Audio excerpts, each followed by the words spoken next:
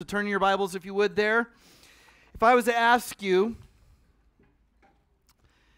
why do we do this? Why do we gather?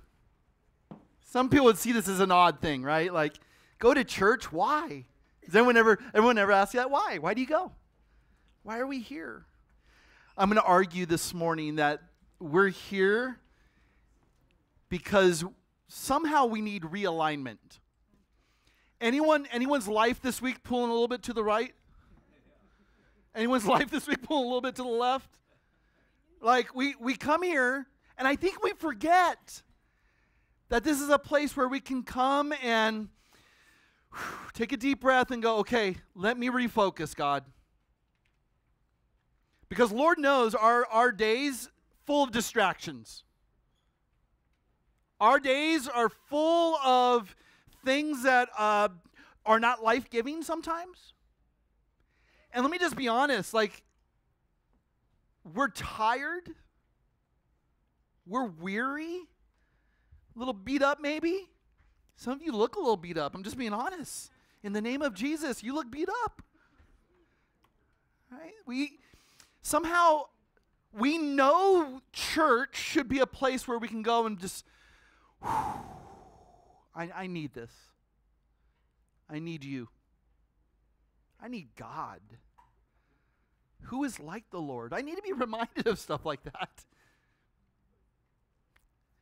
Yet I think we still come here, and I think we forget why this is important. Why are we here? Years ago, a pastor stepped down from leading a pretty large church here in the States. And in his resignation letter, he said these words: I'm tired and I'm broken and I just need some rest. He said, leaders who lead on empty don't lead well. And for some time now, I've been leading on empty. And so I believe the best thing I can do is step aside from this church. More than ever, I need your prayers. I need your support. We've said that this is the church where it's okay not to be okay, and I'm not okay. I appreciate the honesty, and I appreciate the transparency. I appreciate the vulnerability. And if it can happen at that level, it can happen to any of us. And I want you to know it's okay to not be okay. But I also want to breathe some encouragement into this room this morning, and not me breathe it, the Spirit breathe it. I think this is a great place to get that realignment, to refocus. The word he used I love is rest.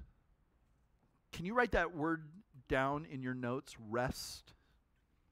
Because I think we hear that word, but we don't experience that word. Rest. Somehow God is working or is trying to work rest into our lives, and for some reason we continue to resist it. Somehow I think we feel like we're so in control of our lives that we so need to be available to everyone and everything at any given moment because somehow it depends on us. And I think today is a reminder where God says you need to rest and you need to stop. That who is like the Lord who's working nonstop, you don't have to work nonstop. The reason you're worried and anxious is you're worried and anxious about things that you ultimately don't have control over. So just be still and know that I am God. It's not a trick question. Be still and know that I am God. When you hear that psalm, it should be like, wow, when was the last time I was just still? When was the last time I just rested? My prayer is that this morning the rhythm of rest would become a regular part of your lives. The Bible speaks of this repeatedly. We all agree on God's saving grace. If I mention, what is God's saving grace? If you answer Jesus, A+. Matter of fact, if I ask any question, you say Jesus, you got it. Is Jesus not the answer to every question? Sure. But while we may be dialed in on God's saving grace, what we tend to miss out on as his people is his sustaining grace. See, it's one thing to be saved by his grace, but it's another thing to be sustained by his grace. It's almost like we come to Jesus, he stamps our get out of hell free card, and we're like, good, okay, God, go ahead and be my co-pilot, I got this.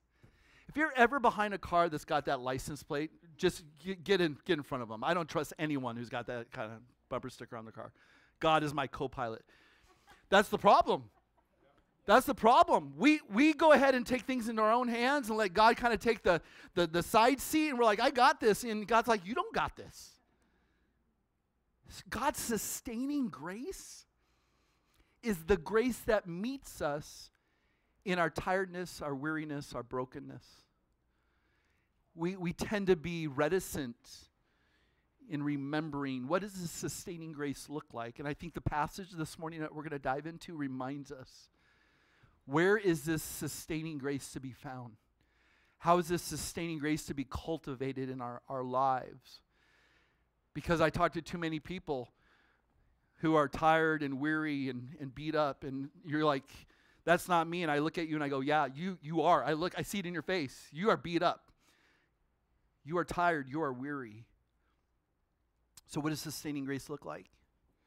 Well, Exodus chapter 16, I think, has some answers for us, because I think sustaining grace is found in three things we're going to talk through this morning. This is not exhaustive. These are just merely three things I want to talk about that I think are very life-giving. Obedience, community, and then rest. And what do those things look like? Well, let's look at Exodus chapter 16. If you would, stand with me as we read God's word together. Exodus 16. We've already begun the conversation last week about manna. We talked about quail. Some of you got an appetite for that. I heard the butchers this week sold quail like crazy. I know, so good job. Manna, maybe not so much. I don't know. What is it?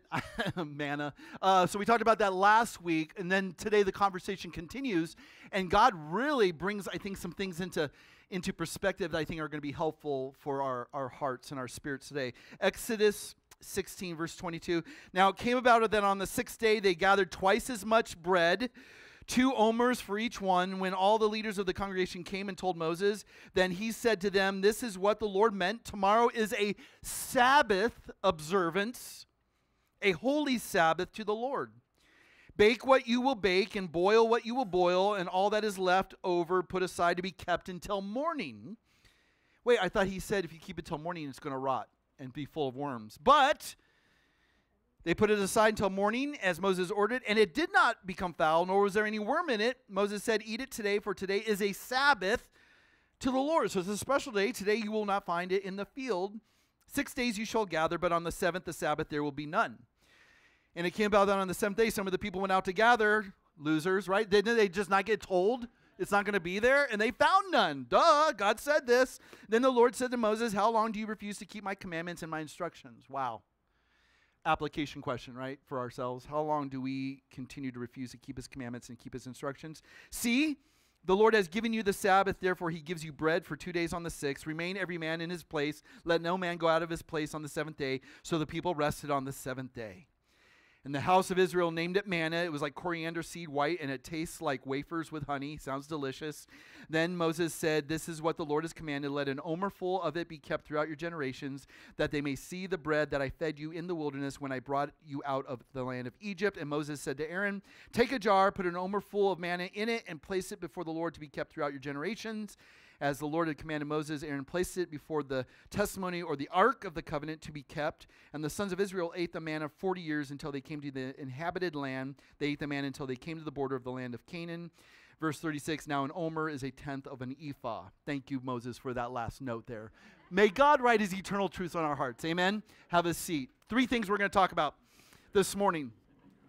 And I think there are really 3 life-giving, vital principles that are drawn from this section and then can be supported in other scripture, which I will give you. The first is this: there's a submission principle. And this is really why God allows Israel to enter into this season called the wilderness season. A journey that should have lasted a few days lasted 40 years, because sometimes God's lessons take a long time in our lives. Amen? It takes one night to deliver Israel out of Egypt, but it takes 40 years to deliver Egypt out of their hearts. Right? It's one thing for God to save you by his grace in Jesus.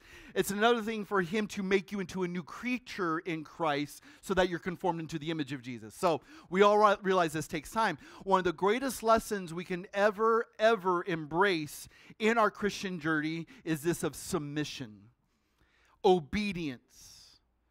Right? The reason why our lives often are disastrous or difficult is because we make decisions that aren't in line with God's will. Right? God knows what's best, and yet I sit there and I wrest control from him, and I go, no, I know what's best, and there ensues this battle, and when you play wrestling with God, you're always going to end up a loser. How many times I've yelled the uncle with God, it doesn't work, you don't win. And how many times has God been patient and gracious? How many times do we read in the scripture, and then Israel did what was right in its own eyes? Time and time again. We're not different. We're not here to judge. We're here to say, I can identify with this. Right? God clearly says, one way you can trust me is by obeying what I say. Here's the good news. God doesn't look for you to obey and then rescue you. He rescues you and then he gives you his instructions. He delivers them from Egypt, sets them free, and then says, let me give you the rules for life. We get this reverse. We think, well, God will only accept me if I follow XYZ. That's not true. That's what we would call works-based righteousness, and that's not how God loves you. God loves you in your worst, most despicable, awful state of rebellion and disobedience, says, I'm going to make you mine, and then once he sets you free, he says, now, in order to live the life that I've designed for you, obey my commands. Love my law. He doesn't give you law, then relationship. He gives you relationship, then law. And so his instructions are always good. His instructions are always right. His instructions are always life-giving. It would do well for us to obey the word of our God.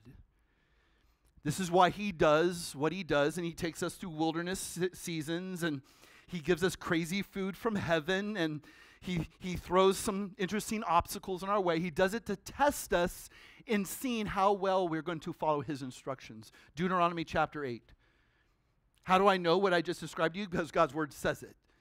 Deuteronomy 8, verses 2 through 3, and you shall remember the whole way that the Lord your God has led you these 40 years in the wilderness, that he might humble you. And let me just tell you, doing what he wants versus what you want is a lesson in humbling.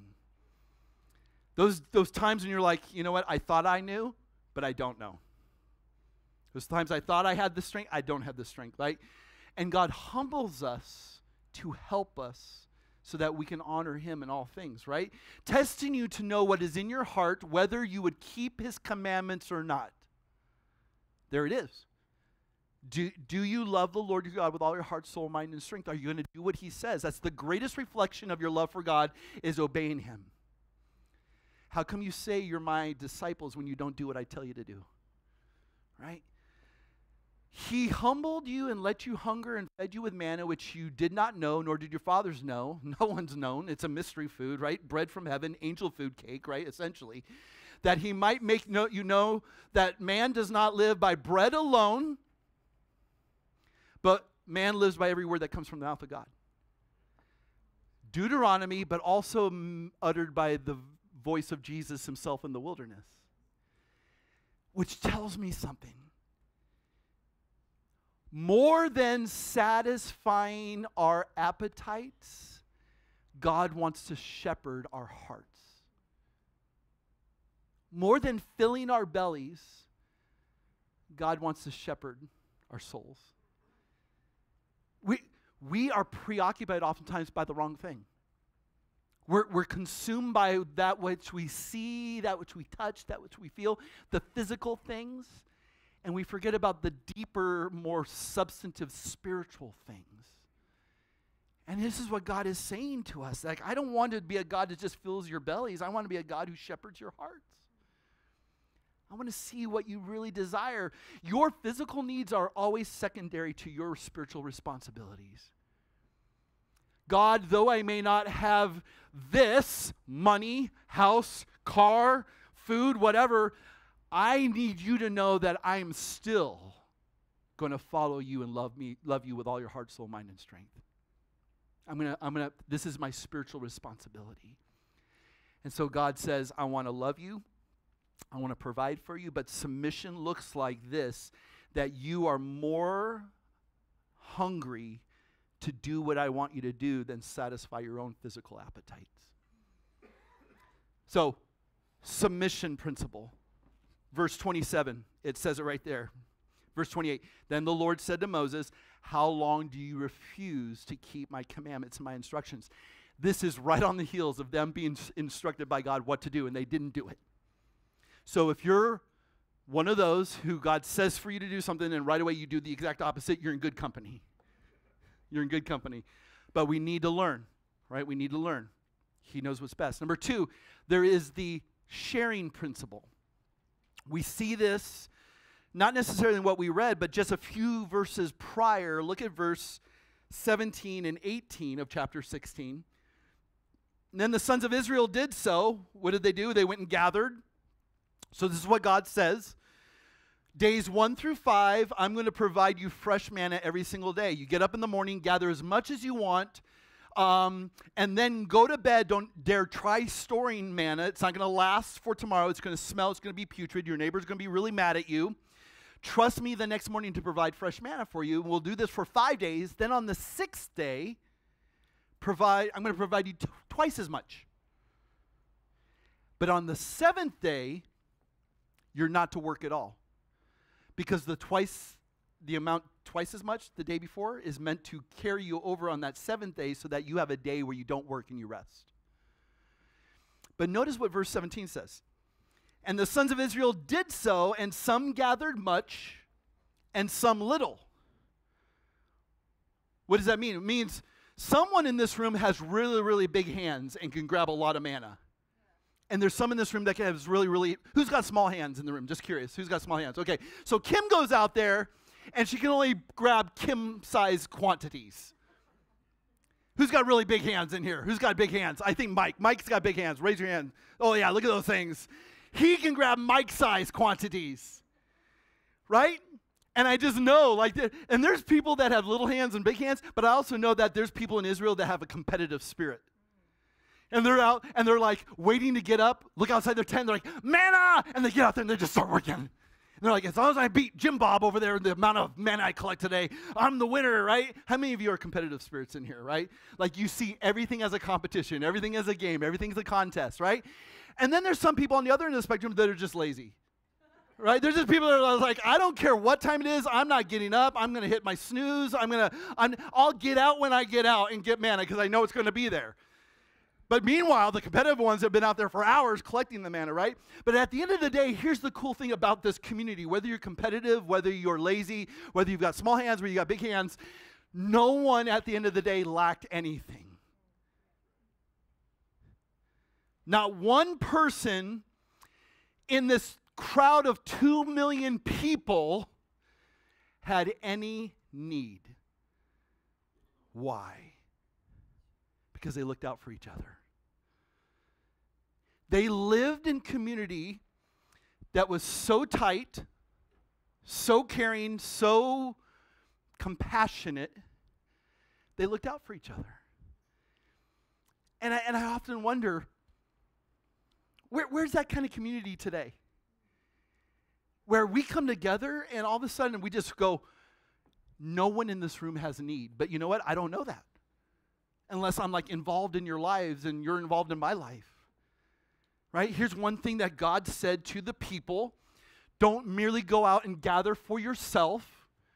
Look out for others. This is not about hoarding and greed, because you only have enough for that day.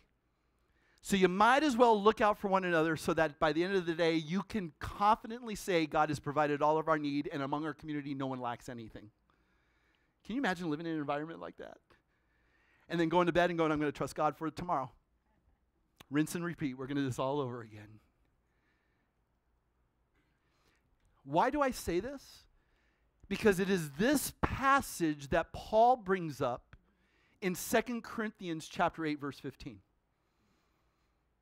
It is written, whoever gathered much had nothing left over, and whoever gathered little had no lack. Why would Paul, some couple thousand years later, quote this moment? Because in chapter 8 and 9 of 2 Corinthians, write this down, look at it later, the two great chapters on Christian generosity. And this is the central verse between the two chapters. He is saying to the early church, well, you need to understand the heart of God. He is a generous God. Matter of fact, the generous God is this God who's behind the gospel of Jesus that says, even though Christ was rich, he became poor for your sake so that in your poverty through him you might be made rich. If you're in Christ, you are rich, brothers and sisters. If you're in Christ, you lack nothing. And so may that serve as a motivation, Paul says. The gospel has compelled me. The gospel has changed me. The gospel is now convicting me to say, what do I have that I need to hoard and greed for myself when I know that there's people out there that have need? Move yourself to become such the type of person that says, I want to make sure no one in my life has any lack or need.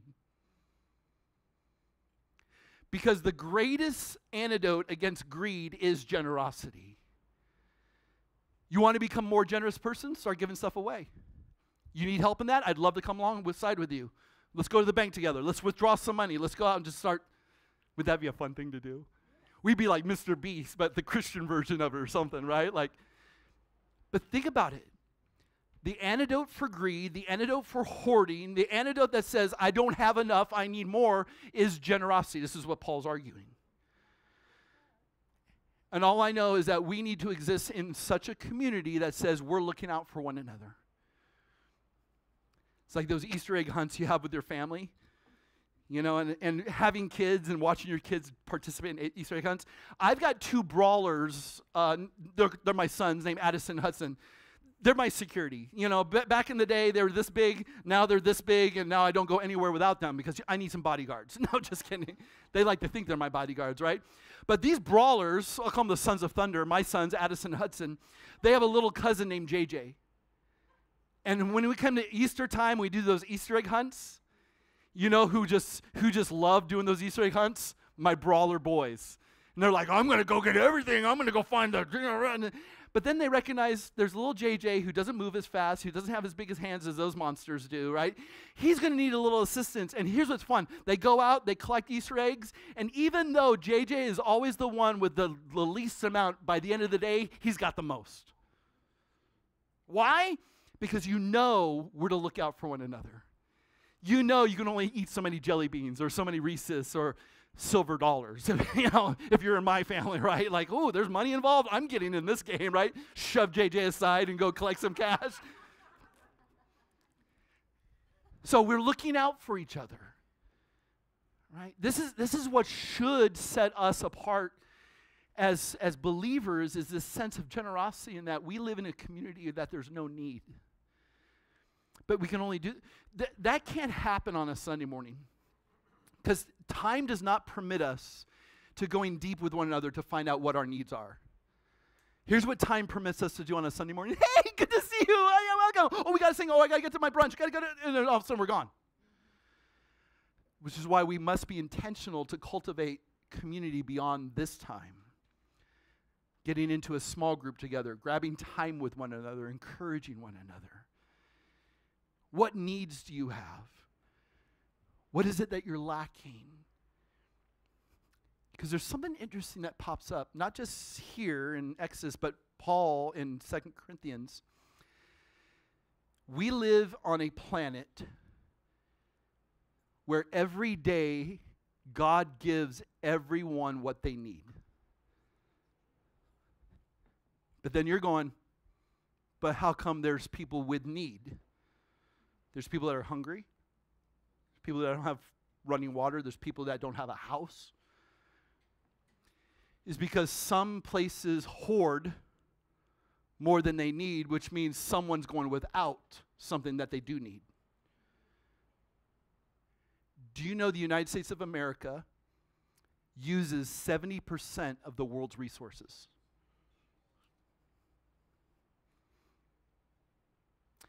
We, as this little nation, maybe not so little, are using more than we need.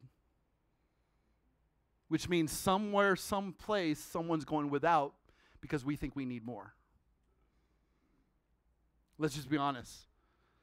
None of us in this room, I think, need any more than what we have.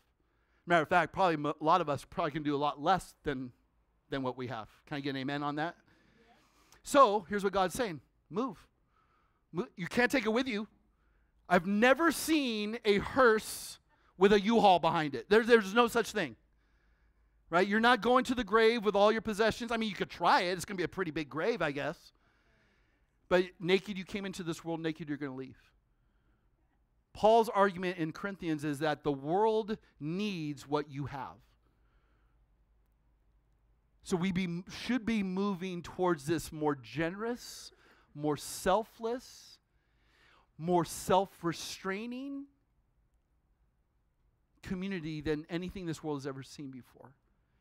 As a matter of fact, this was one of the arguments with the Romans against the Christians in about the 2nd, 3rd century, is that the Romans couldn't stop the swell of conversions to Christ because they said there is a love in this community and a selflessness in this community that we have never seen before as the Roman Empire. They tried to stop it by saying, we can do the same. And without Christ, you can't be compelled by that kind of generosity.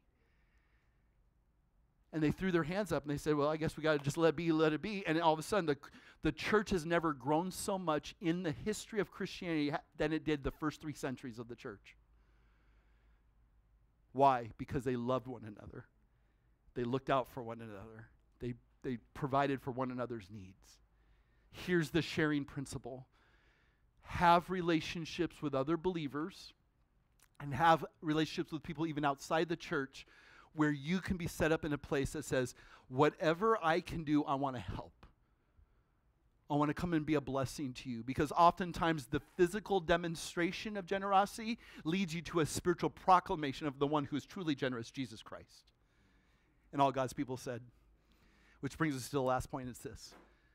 The Sabbath principle. And this is really what the rest of this chapter is about. Sabbath. What is Sabbath? You've heard the word Sabbath?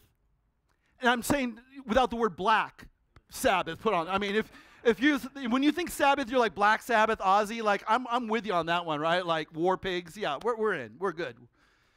But what does Sabbath mean? Have you heard the word before? How many of you, it's a foreign word, you've never heard the word Sabbath before? How many of you have heard the word Sabbath before? What does it mean? I'm asking. Rest. Intentional rest. Ooh, Lori comes along and just spices it up a little bit. Rest, intentional rest. What else? Maybe some other? Rest in God. To cease. To desist. Here's what's amazing. First time it's ever used in the Bible, right here. Exodus 16, verse 23. And then Moses goes gangbusters with it. Not just once. Not just twice. He mentions it throughout this passage. Why? Because God is introducing something new and something very life-giving. Sabbath rest.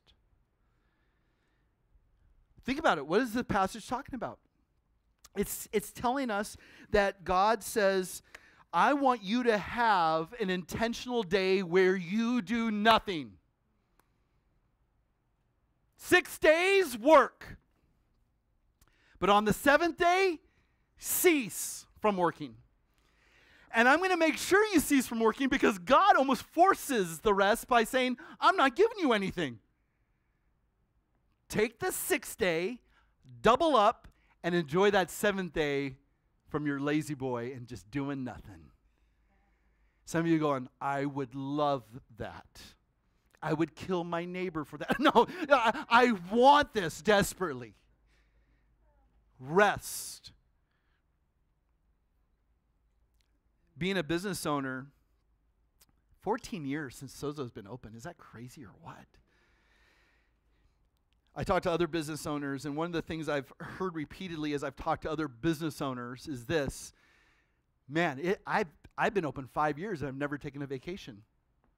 And I go, what?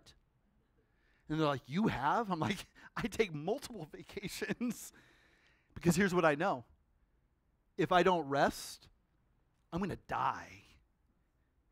There's a proverb, Greek proverb that says, if you keep the bow continually bent, it will eventually break. These people are like, how do you do it? I've owned this for 10 years. I've never taken a vacation with my family. I go, why not?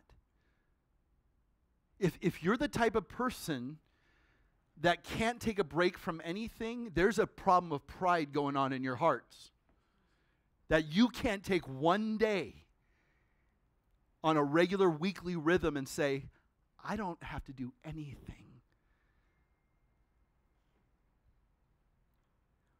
So what do we do with this? Because here's the question. Well, Sabbath is Old Testament. Are we as believers, New Testament, are we to observe a Sabbath? What's the argument, right? What does the New Testament say?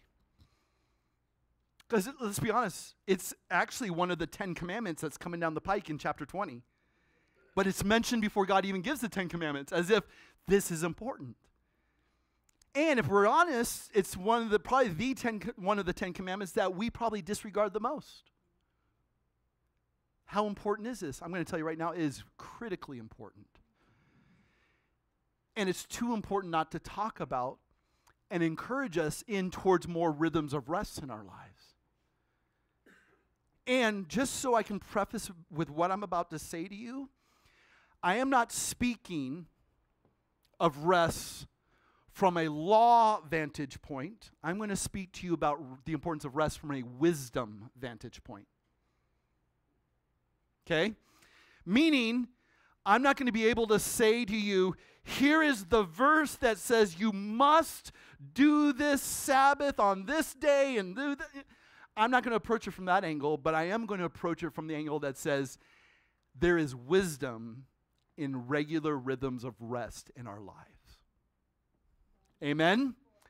4 things in how you can understand and cultivate rest in your weekly rhythms. Because this is so critically important that God says Sabbath is a gift given to you by me. And it is going to set you apart from any other nation in the world. As a matter of fact, there is no ancient group that ever had a day off from work. History doesn't record anything outside of Israel and anyone given a one day. Why? Because for some reason, we are wired in such a way where we never allow any sort of lull time, downtime, rest. We feel like we always got to keep working. As a matter of fact, how many of us are attached to this electronic dog collar called a smartphone? Right? There's always emails to return. There's always work to be done after dinner, before bed, at night. You know, the circadian, is it called circadian rhythms, right? With what is it? Circadian rhythms, right? Arcadian rhythms, whatever.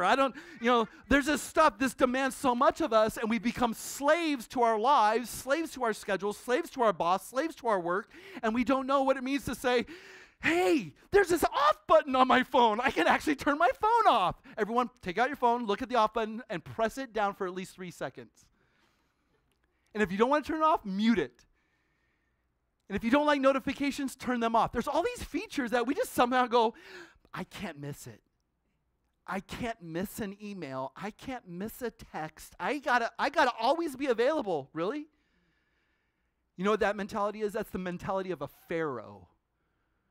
who says, I will be your taskmaster 24/7. You think Israel got rest while they were in Egypt? And here's a God who says, I've delivered you, and I've delivered you to obey me, and I've delivered you to live in community, but I also want you to know that there's going to be one day every week that I'm going to gift to you to say, be still and know that I am God.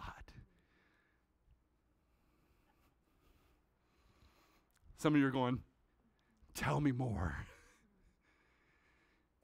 Rest must become a regular part of our weekly rhythms. And I'm not speaking as someone who's nailed this, but I am speaking as someone who knows how to recreate. Ask my wife. She's like, what did you do there? And I go, absolutely nothing. She's like, how'd you do that? By saying no. By taking off without certain technologies, mountain biking. Just me and the javelinas out there just enjoying ourselves. Like, think about it. There is no one in this room who cannot take time away from your normal routines and have rest. Your life is not that important. I love you, but your life is not that important. Your spirit, your soul is of grave importance. But your job title, the identity you derive from being a mom, dad, brother, sister, whatever, all those things we tend to try to find value and significance from don't matter other than you being still and knowing that He is your God. This is why Moses spends not this just chapter, but Sabbath speaking language. Even into the New Testament, Jesus talks about Sabbath. So 4 things. Number 1, resting ultimately is about God's person.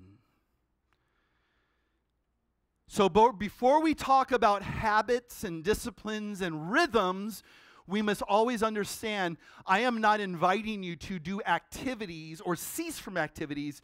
I'm inviting you to Him who is our eternal rest, and His name is Jesus. Jesus comes on the scene and says in Matthew 12, I am the Lord of the Sabbath. Boom. I'm the Lord of the Sabbath. All right, guys, what do you want to talk about now? It's like, he's flexing, and it's awesome. Why? Because the Pharisees had made the Sabbath such a big thing, such a burdensome thing, they forgot the blessing that the Sabbath was about, and they made it into a burden. That's why when Jesus healed and did miracles, oftentimes it was on the Sabbath. You want to know why? Because he was just looking to get these guys. Anytime the gospel writers, Matthew, Mark, Luke, or John, say, and Jesus did this on the Sabbath, you should hear some ominous music playing like, uh-oh, showdown at the OK Corral. Here we go. You know, I'm a horrible whistler, I know. Like a Western, right? And he did this on the Sabbath because the religious leaders were furious that he was healing people, loving people, providing for people. They had forgot it was a gift from God. They turned it into a burden. And this is what Jesus says. I am the Sabbath. I am the Lord of the Sabbath. I have given this day to you as a gift. Augustine, one of the greatest minds ever in Christian history, 1,700 years ago, said these words, probably one of the greatest quotes ever. You have made us for yourself, O Lord, and our hearts are restless until they rest in you. See, Augustine, for a long time, thought he had to work for God's favor. He thought he had to work for God's approval. None of us are designed for that. The more you think works-based righteousness, the more defeated and destructive that lifestyle is. And here's what Augustine says. There's an invitation from Jesus in Matthew chapter 11, verse 28 that says, come all you who are weary and heavy laden, and come to me and I will give you rest. Right? Jesus doesn't say, okay, now leave and follow these 10 commandments, leave and follow these 20 principles. He says, come to me. Resting is first God Himself. As a matter of fact, this is the greatest thing God can open our minds to, is this, that we don't need anything in our lives but Him, and the best thing God has for us is Himself. And yet we forget this. I'm so grateful Jesus doesn't say, let me point you to rest. Let me lead you to rest. He says, the deepest rest your souls crave is found in me. Come to me, all you who are weary, and I'll give you rest. So, first and foremost, rest is a person. God. Secondly, resting in God's purposes. Do you realize, or have we forgot, that resting is part of the original creation ordinance? Genesis chapter 2. How many days did it take for God to create everything? Good answer. Some people say 7. I go, no, gotcha. 6 days, but on the 7th day, what did he do? Rested. Whoa. Now, let me ask you, does God need to rest? Is he that kind of God that gets tired? I mean, because if he is, boy, he probably got tired with me day one. Like, I can't keep up with this Morgan guy. He is such a sinner. He is so awful. Like, I need to take a break. God never rests, right? He never grows tired. He does not grow faint. He does not grow weary. Who is like the Lord, God Almighty? But he rests on the 7th day as a way to say, I'm establishing a pattern for all of humanity. This is before Israel became a nation. I want humanity to understand that there is a work-rest rhythm that is essential to your lives. 6 days you work, 7th day you rest. God's purpose, once again, is for you not to be defined by what you do, but whose you are. Here's our problem. We tend to put so much of our value and worth and purpose and significance and identity in the things that we're involved in that we lose sight of forgetting I'm his, and I'm his not by what I do, but for what he's done for me. And that I don't have to live a perpetual state of busyness to somehow justify my place on earth, my existence with you and before him. See, God's purpose for us is to understand that Sabbath is a gift and we need rest. Science has told us, and I want you to listen to this because this is mind-blowing. In a 24-hour period, the average adult, their heart beats 104,000 times in 24 hours. Your blood travels 168 million miles. You breathe 23,000 times. You inhale 438 cubic feet of air. You eat 3.5 pounds of food, 4.5 pounds in my world. You drink 2.9 quarts of liquid. You speak almost 5,000 words. You move 750 muscles. You exercise 7 million brain cells in 24 hours. No wonder we need rest. Your blood travels 168 million miles in a 24-hour period. Is that not? That's pretty amazing. And because God has wired us such, and there's nothing else in creation like us, he says to us, take a day off every week. Mark 2:27. Jesus says this. The Sabbath was made for man, not man for the Sabbath. What's Jesus saying?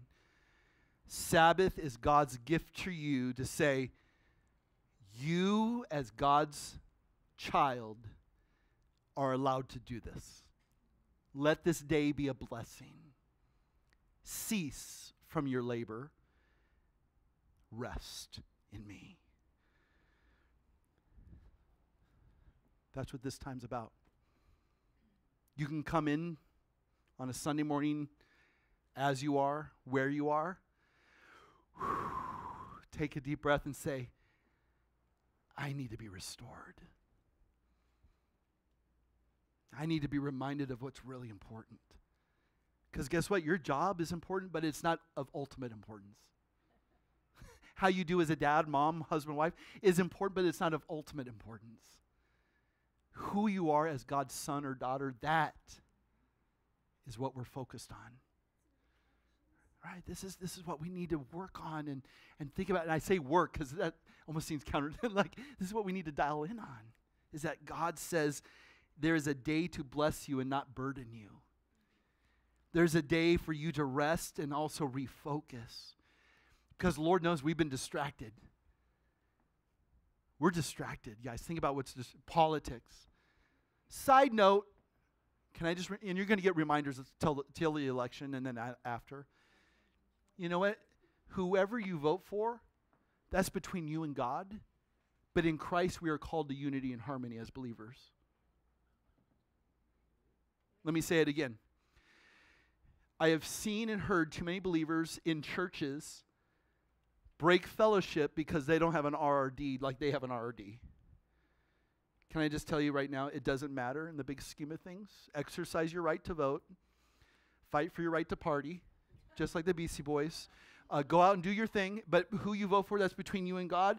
But may your politics never interrupt your fellowship that we have as in Christ as a church. Okay? I'm going to remind us of that repeatedly. Because I've seen too much of it, Republicans, Democrats. Donkeys, elephants. You know what I'm talking about. We can fellowship together. Jesus himself called two ends of the political spectrum to be his disciples. He had an extreme left liberal in his crew, and he had an extreme right conservative. You know who they were? The conservative was Simon the Zealot, and the extreme liberal was Matthew the tax collector. And Jesus called them both and said, be my disciples. You know what Jesus is saying? You're all welcome to the table. Because in the end, it doesn't matter Democrat or Republican. What matters is the party of the Lamb. All right, let's come back. It could have been worse. You guys got it easy. First service, I don't know so much. They were leaving a little bit crying, beat up a little bit today. In the end, we're reminded that Jesus is all we need. Corrie ten Boom, famous book, The Hiding Place. Great quote. She said this. Look at this. You may never know that Jesus is all you need until Jesus is all you have. I think a day like today is helpful. That we don't need anything else but Christ. And we're good with that. We're good with that. Point number 3. We're going to rest in God's provisions. Let me remind you real quick. Psalm 84:11. No good thing does God withhold from those who love him or walk uprightly. Which means in Christ, God is looking out for you. And he's not going to withhold anything good. But the greatest gift from God, and let's think about the ultimate provision, is salvation in Christ and the finished work of Jesus on the cross on our behalf. Can I get an amen from anyone who just wants to acknowledge that? Is the finished work of Christ the greatest gift God could give us? And I say finished because it is finished. He's done it all. And now I believe and I receive the righteousness that Christ earned for me. I could never earn for myself. And he's forgiven me my sins, that I'm no longer condemned. I'm free in Christ forever. So now that he's provided me that, huge, now I can just live for him and trust him. And that's why he says, pray this way, give us this day our daily bread. So now the life of a disciple who's been redeemed by him, the finished work of Christ on the cross, says, I'm now dependent on God for everything. No good thing will he withhold from those who walk uprightly. That ties into the first point of submission. When you're obeying the word of God, there's no safer place than that. The safest place to be is in the center of God's will. It's the safest place to be.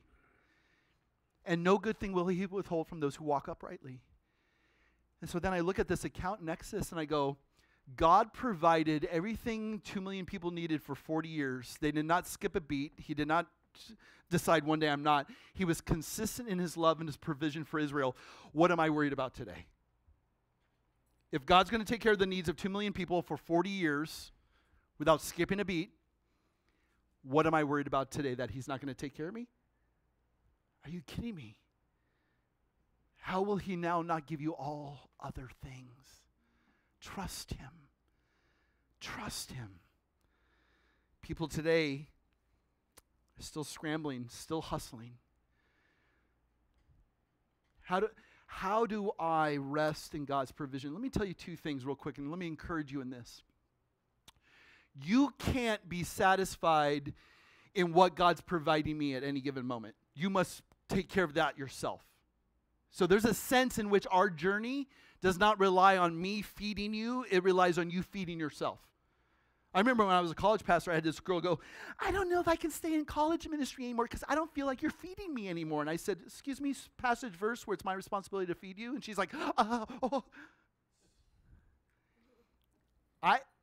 You know who's responsible to feed you? You. Wait, what? If you come once a week going, I can't wait for Pastor Scott to feed me. Yeah, I'm like, you're gonna be let down. Because we can come feed together, but what are you gonna do tomorrow? Because all I know is I need to eat 3 times a day, sometimes 5 if the Spirit's leading me. Spiritually speaking, does Jesus leads us to green pastures. But he doesn't kneel down and eat for us and then regurgitate into our mouth. He says, here's food. He leads us beside still waters and says, lap up. You have a responsibility as his disciple to feed yourself with all the resources. He has set the table for you in the wilderness. Dine. But many of you are tired, weary, broken, beat up. Why? Because you haven't learned to feed yourself. And God has set up a table for you in the wilderness.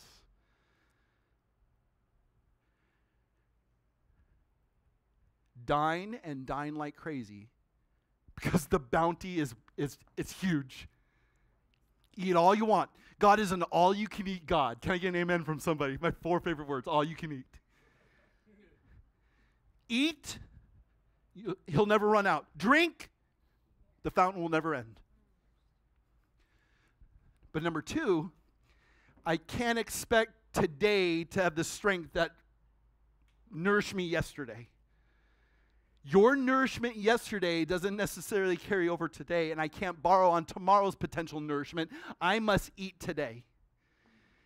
And too many of us think we can hoard, greed here, and think, I'm going to be good today, and then we're just like, I'm double tired because you haven't feasted. It is a daily table set for you. Eat like crazy. This is how God provides for us.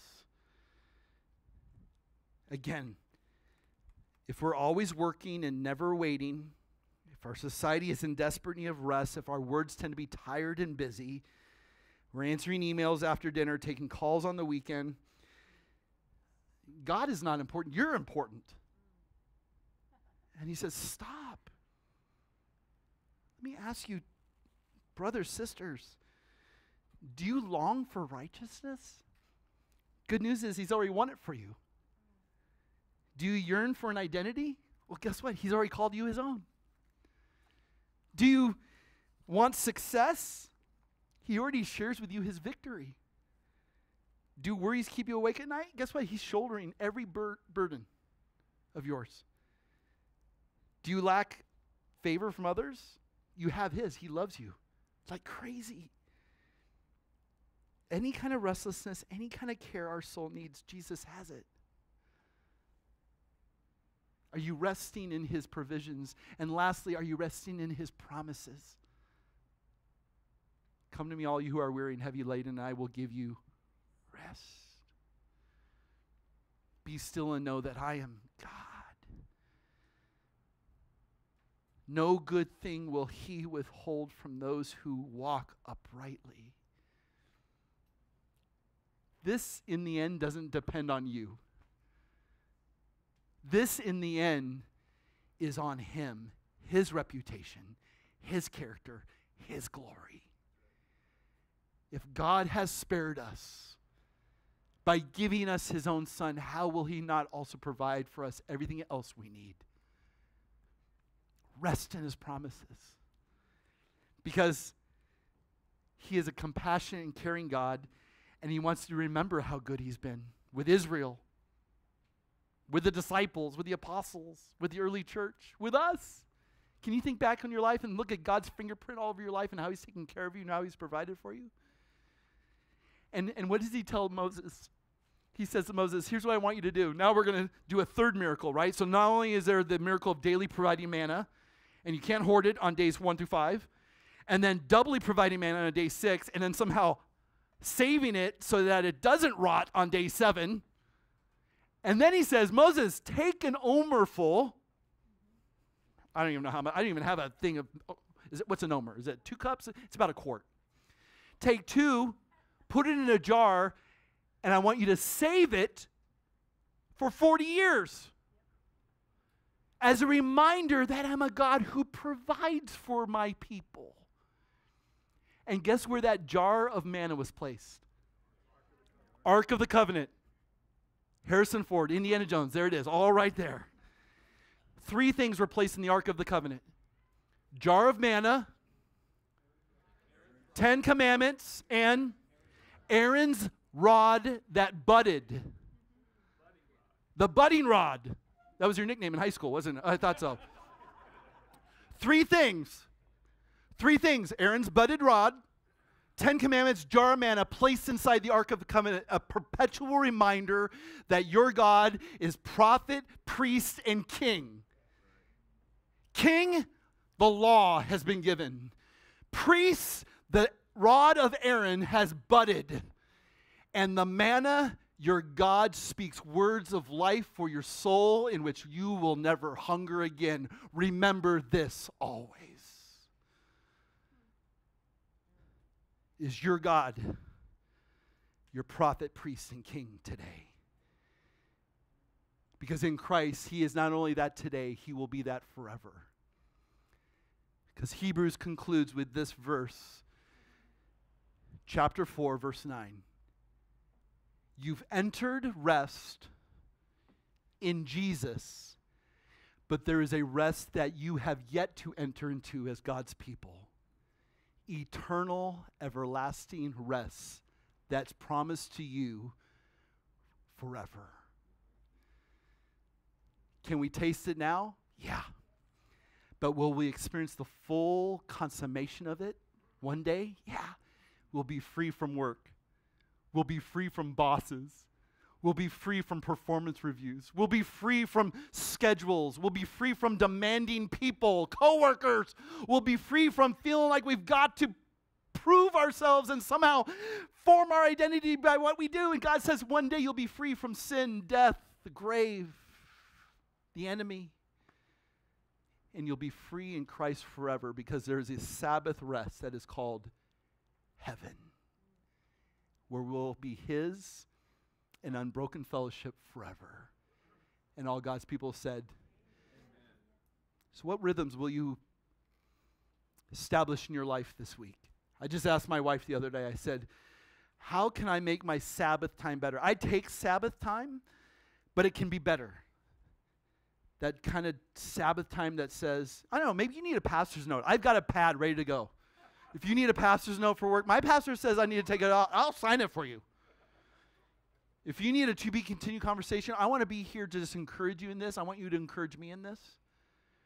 I want you to know that I'm at the coffee shop Tuesday, Wednesday, Thursday mornings, 8 to 11. I'm sitting where Brian Oliver's at. Hi there. That's El Jefe's spot. I should have a sign that says Lucy, psychiatrist, 5 cents right there for anyone that wants. But if you want to come and hang out and talk about this more, I would love to come alongside of you and pray with you, talk with you, share wisdom, advice, things I've learned, things that you can share with me so that we can be a more restful people. Because if Jesus is the Lord of the Sabbath and he gives rest, we need to delight ourselves in that. Amen, church? We need to delight ourselves in that. So if I call you tomorrow and you don't answer, I'm going to say they're on rest. If you call me tomorrow and I don't answer, I'm on rest too. We need to schedule this. We need to make this part. So we'll make this a to be continued conversation because it comes up again in Exodus 20, the 10 Commandments. So we'll be there in 2027. So when we get there, hopefully you've all established rhythms of rest and we don't even need to talk about it, but we'll talk about it in the 10 Commandments. So love you guys. Praying for you. Let's stand. Let's pray. Father, thank you for today. Thank you for this time just to refocus and be realigned, Lord. we're all in different places in our lives, but the centrality of Christ is of utmost, Lord. While we may be living different lives, we have one Savior, one faith, one baptism, one word, one God who's orchestrating all things, one path that you would want us to walk according to your will and your instruction. So, Lord, thank you for this time, for all of us to come together and to be realigned on one thing, and that's you. The greatest gift you have given to us is yourself. Thank you, God. So, Lord, work in our hearts, work in our lives, work in our schedules. Forgive us for the busyness we've embraced, for the workload that we have embraced, and perhaps we've made too much of certain things idols. Maybe we've made too much of ourselves. We think of ourselves more highly than we should. Help us to work in regular weekly routines of rest. Help us to look at our schedules and go, this is the day that I'm going to stop and be still and know that you're God. And help us to do that with one another. Boy, what a restful community we could potentially be. Thank you, God, for this day and for this instruction. May your Spirit water the seeds that have been planted, and may we respond to you based upon what you've done in our hearts today with a sense that you are to be revered, you're to be worshiped, you're to be adored. And by glorifying you, that can that is purpose for our lives in and of itself. So thank you, Father, for loving us first, for giving us rest in Christ. And we pray this in his name. Amen. May the Lord bless you and keep you. May the Lord lift his face toward you and give you his grace and peace forever and ever. Amen. Love you guys. Have a great day. Enjoy some rest. Turn off your phones.